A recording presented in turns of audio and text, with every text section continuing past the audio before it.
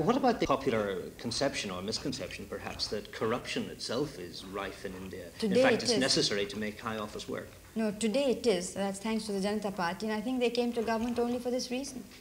Other than that, they've spent their time either in collecting money or in fighting amongst themselves. And you don't have to take my word for it. It's the former Prime Minister, Mr. Morarji Desai, who was quoted in all the newspapers as saying that he had a government of thieves. Would matters like this justify the return of emergency powers, do you feel? No, certainly not, because that was a very special, very serious situation which cannot reoccur. So you're saying that an emergency, the emergency was a one-off and will not be repeated? Yes, we had said it then also. You're accused by your rivals of stirring up sectarian troubles to further your own ends. This is absolutely, isn't it extraordinary? Mr. Charan Singh has the casteist outlook. He is encouraging the caste factor. And the Jansangh is the one that is creating communalism. How am I stirring up sectarianism? The suggestion is that this would give you an argument for the return of strong government, which is what you're advocating. Not at all.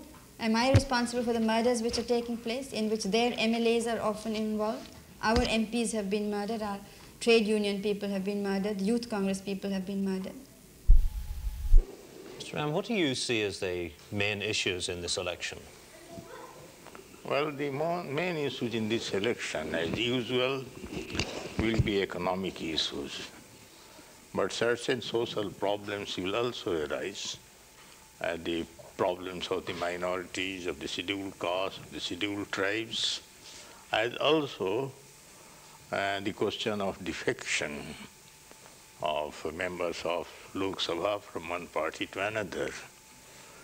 And the question of emergency and its excesses may also be raised, as Mrs. Gandhi is trying to justify the emergency.